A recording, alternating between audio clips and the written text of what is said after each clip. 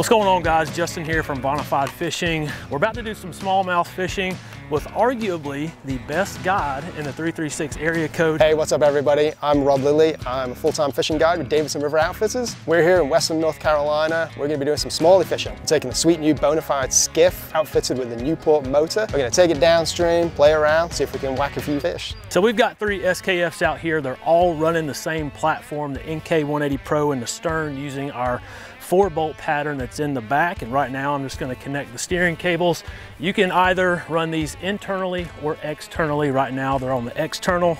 And then the great thing about the NK180 Pro, we do have an external battery that we're going to be running underneath the seat. Your SKF comes with multiple mounting locations for your control box for the Newport180 Pro. So right now I've got it attached to this gear track on the left-hand side. This is probably one of my favorite features of the NK180. Look how light that thing is. And also it's got this kickback feature. So if you were to hit a rock, it's going to naturally want to come up and you won't mess up your motor. The pressure. Oh shit. Got it. Today we've kind of opted out of the reverse line, so this motor will go in reverse to a point, but I imagine that's not going to be necessary today. So all we're running is the lift line and 2 steering cables back to the tree. I've got this anchor wizard that's offset, and then our anchor ball is running directly through the front handle. We're going to be in some pretty shallow water, as low as 6 inches, but it's not going to get any higher than maybe 6 to 8 feet. So this is going to be perfect for this river. What makes this a great kayak to motorize is that it's already a very maneuverable kayak. If you have the top run deck lines for the steering, you're going to get real tight steering and make those tight turns. So the water temperature right now is 65 degrees. I just went down there and checked it, about where it has been lately on our smallmouth rivers. It's just below what we typically consider prime for smallmouth. Usually when it hits 70 degrees, that's when they really get going. The 65 is good. Yeah, I'm happy with that. You know, I expect they'll be hitting top water and stuff below too. They should be all over the place. I think we'll probably find them mostly in the shade line to begin with, kind of close to the banks. Definitely going to be throwing some flies at the banks, see what happens, and then we'll probably pick up fish mid-river around structure. I think that's where this little chatterbait is going to be the ticket. Chatterbaits are awesome. Catch everything that swims.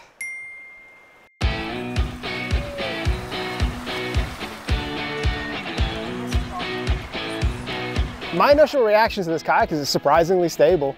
I can stand on it just fine, make long casts. Pretty cool, I like it. It handled that shallow, rocky rapid we just went through surprisingly well. Didn't get much water over the bow, even though I forgot to put the motor fully up in the up position. It's got this kickback feature, so if you were to hit a rock, it's going to naturally want to come up and you won't mess up your motor. Made a few banging noises, but it's all still there.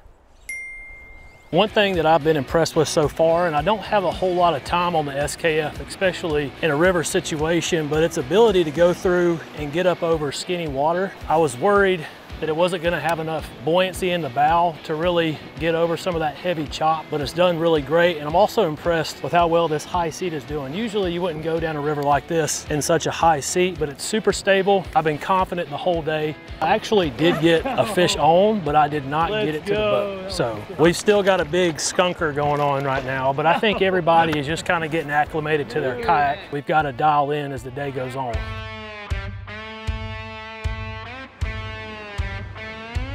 What's up guys? Matt Barnes here with Asheville on the Fly. I'm a local fly fishing guide here in Western North Carolina and East Tennessee, guiding for trout and smallmouth. Sorry to interrupt, but he has a massive smallmouth. It's a smallmouth?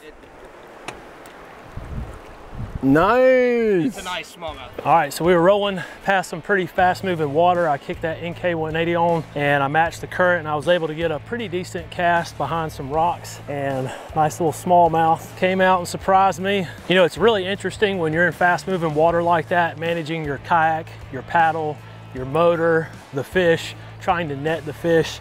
And when all that comes together, it feels really good. And this is just a awesome, pretty smallmouth. First of the day. We are no longer skunked, baby. This is what I've been using, kind of switching back and forth between a white and olive Kitech. This is also connected to a mini chatterbait from Z-Man. Chatterbaits are awesome. Catch everything that swims.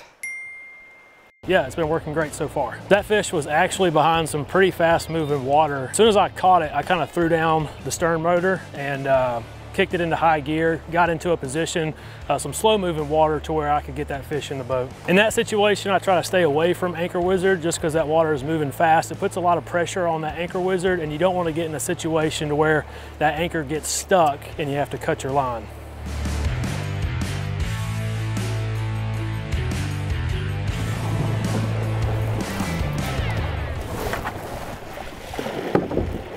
Overcooked that big time. The skiff's definitely a game changer as far as smallmouth fishing goes. Definitely allows you to get into some places that you just couldn't do on foot. A little bit of a learning curve to begin with, but once we got the hang of it, cruising all over the river, zipping around from spot to spot. We're making our way down the river here. Super impressed with the skiff out here today. The bite's kind of tapering off. We're gonna scoot on out of here. So what did we learn today? We learned that the SKF is a river machine. We got on it today, caught some smallmouth, but it's time to get the hell out of here and get back home. If you want to learn more about the SKF117, check out bonafidefishing.com.